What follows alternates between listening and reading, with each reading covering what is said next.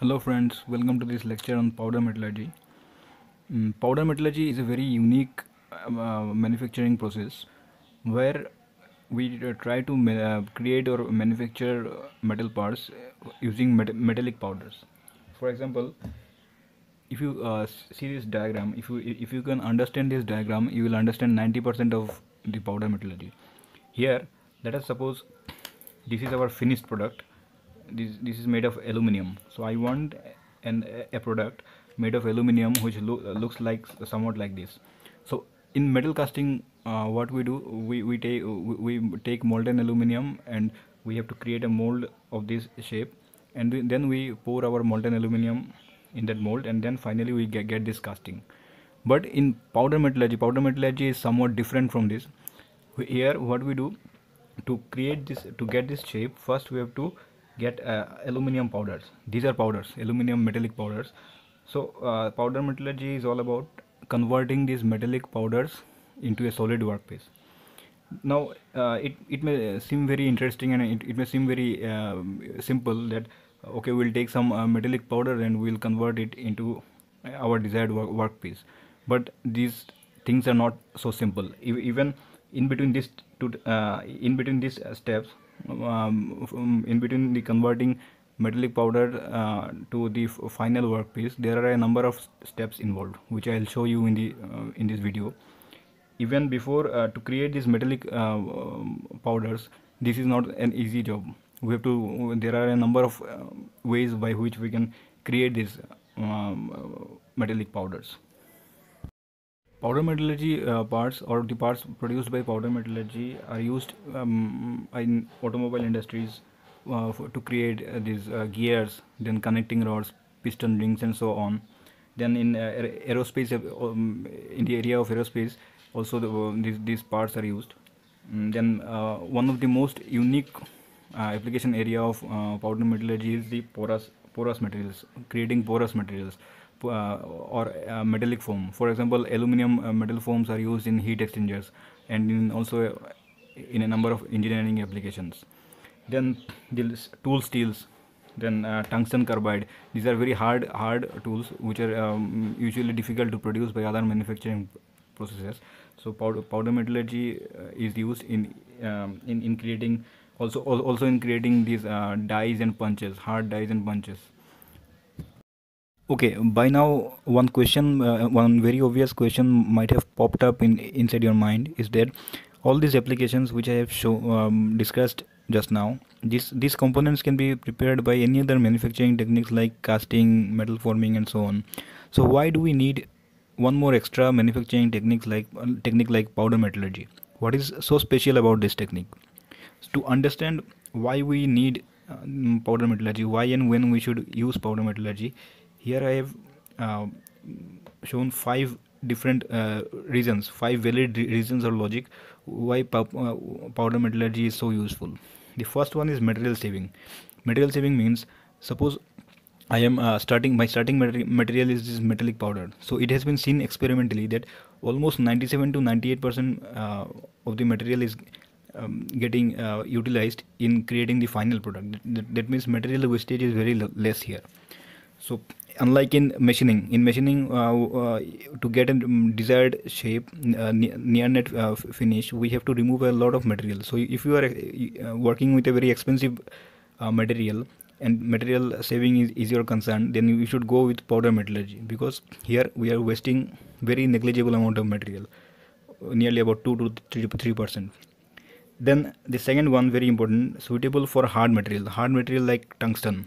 Now tungsten, if you have to machine tungsten, you need a diamond cutting tool, because what is the fundamental logic of machining?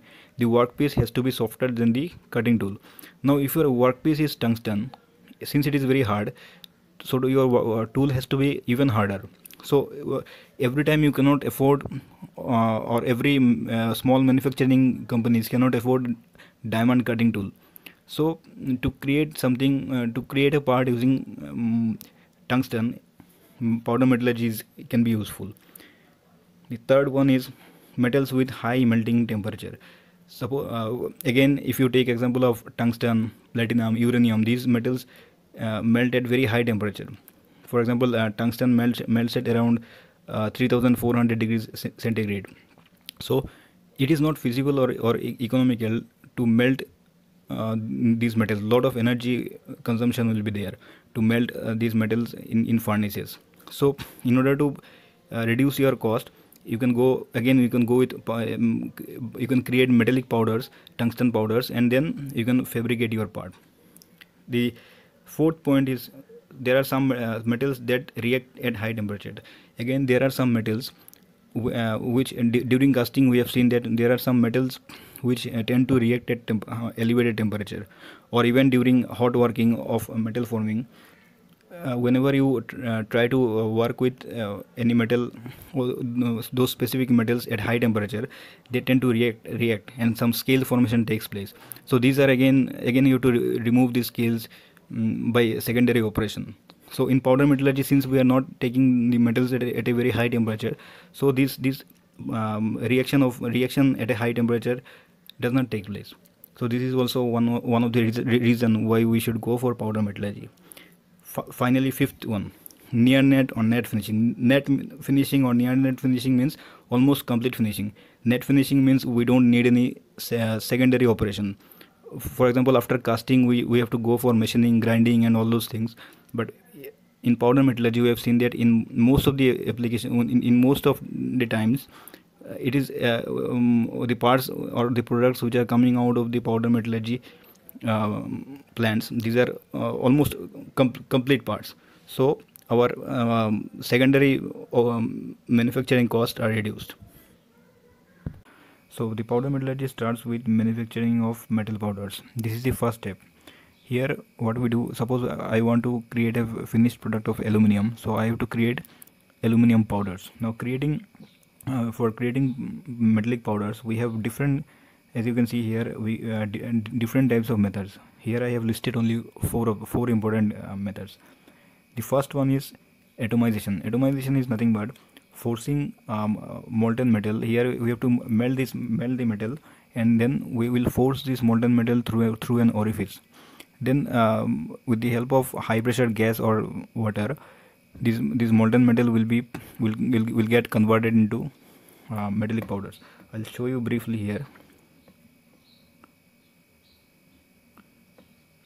Here our molten metal, will keep our molten metal, and this is an orifice. With this orifice, this molten metal is forced to come out here.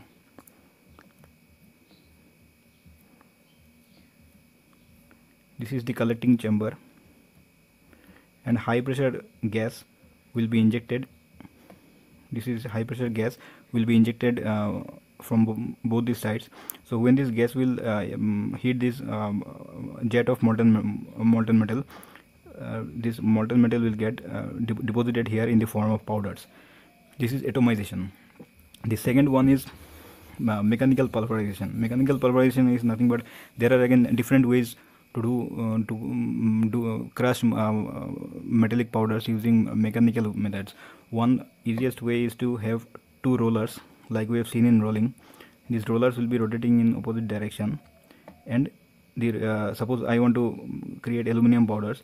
These aluminum powders, material will be poured here like this, and due to the crushing action, we'll get metallic powders here. Then again we have electrolytic deposition. Electrolytic deposition is nothing but anybody who has studied chemistry knows about electrolysis. Here the anode will be the metal whose metallic powders we want. Suppose I want to create metallic powder of copper, so copper will be kept as anode, and some other metal will be kept as cathode, and in an electrolytic solution we will start our reaction.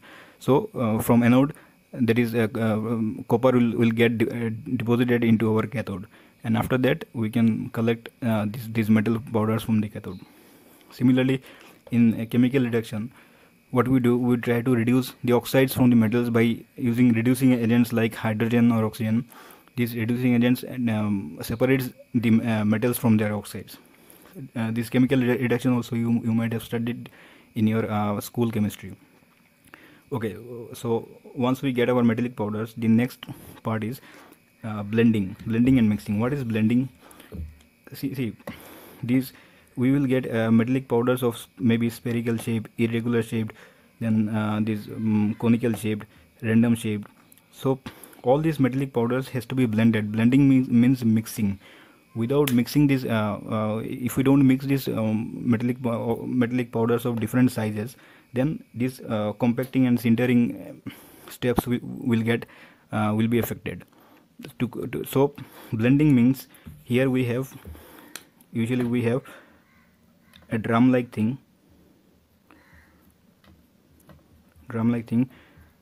Here, from here all these metallic powders will be injected, and this drum will be rotated. It will be rotated at a very high speed.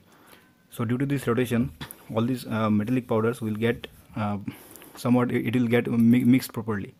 Blending and mixing means mixing and blending are almost same thing. Blending means mixing of metal powders of same metal. For example, if we are working with aluminum, so mixing of aluminum powders is called blending. But again, if we want to mix aluminum and copper powder, maybe we want to create an alloy, so this will be called mixing. So after mixing, we will go for compacting. Compacting is nothing but we will have a die. Here we will have a die.